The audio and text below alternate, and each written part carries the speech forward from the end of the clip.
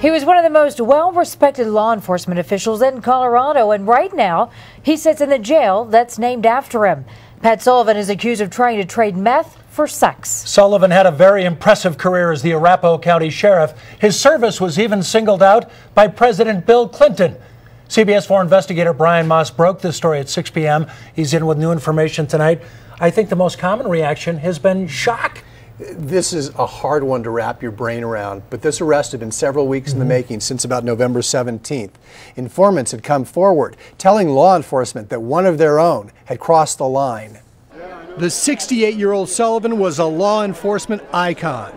Now, though, he's a suspect in a tawdry criminal case. He delivered, or is alleged to have delivered, methamphetamine in anticipation of a sexual encounter with an adult male acquaintance. Authorities arrested Sullivan at this Aurora home, where they say the former sheriff was caught with a small amount of meth. But Sullivan walked into a law enforcement sting, much like the ones he used to set up. In full SWAT gear. Full SWAT. Oh, yeah. Full SWAT gear. Yeah, and I mean the face covered up, and you know the camouflage green thing going on there, the big chopper guns and all that good stuff. Grayson Robinson, who succeeded Sullivan as Arapahoe County Sheriff, said more charges against Sullivan are anticipated. And authorities believe what happened here was part of a pattern of swapping drugs for male sex. We are speculating that that's the case. That this has happened before. Yes, and that's still part of our ongoing investigation. Pat Sullivan was held in high esteem in law enforcement circles during a 40-year career.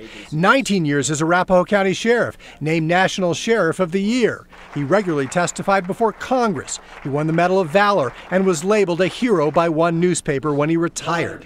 Now he's being labeled a suspect. No one, absolutely no one, is above the law, and particularly a current or former peace officer.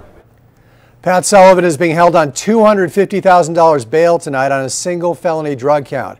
He declined a request to be interviewed. At last word, he did a lengthy interview with Arapahoe County investigators. Sullivan is married and is a grandfather. We've been working on the story for several weeks. Anticipate having more information, new information, tomorrow. All right, Brian, thanks. Sullivan's family says they are still trying to learn all the facts. They heard about the bust shortly after it happened. CBS 4's Tom Mustin live tonight at the Patrick J. Sullivan Detention Center in Arapahoe County. Tom, you did talk to the family tonight. I did, Jim. There were a lot of tears from the family. They were shocked, as well as neighbors shocked as well. And I can tell you right now, as the family tries to digest the charges against the sheriff himself is housed here in a facility that bears his name. We are in shock right now. We're still trying to figure out what has happened to our family. Pam Sullivan reacted to the stunning allegations against her father, former Arapahoe County Sheriff Pat Sullivan. The sheriff is accused of drug trafficking and trying to trade meth for sex with a male acquaintance. Shock, saddened, and we're trying to understand what's happening, and we just really would appreciate everyone understanding that we need some privacy and family time right now. Have you had a chance to talk to your dad? No. Honest to God, I didn't know when I pulled up here what had happened. How's your mom taking it? I'm not going to comment on that. Neighbors, too, were stunned. I just put my head in my hands and was in shock. Jay and Cheryl Osley have known the Sullivans for more than a decade. And of course, their allegations, we don't believe it. We think the most of Pat and Linda, and so we're in shock. We're just in total shock.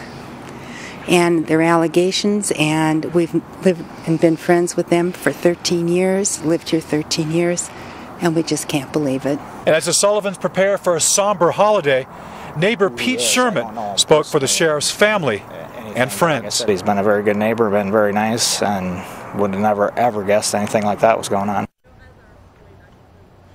Now, the sheriff is facing felony drug charges, but as several neighbors wanted me to point out, he is innocent until proven guilty. Live at the Sullivan Detention Facility in Arapahoe County, Tom Mustin, CBS 4 News. Thank you, Tom. One of Sullivan's most heroic moments as a lawman came in 1989. A man went on a violent crime spree in his county, killing 2 people and injuring 2 deputies. Sheriff Sullivan loaded one of those deputies into his SUV, then crashed right through a fence to get that man to safety. A weapon of war used against 2 sheriff's deputies today.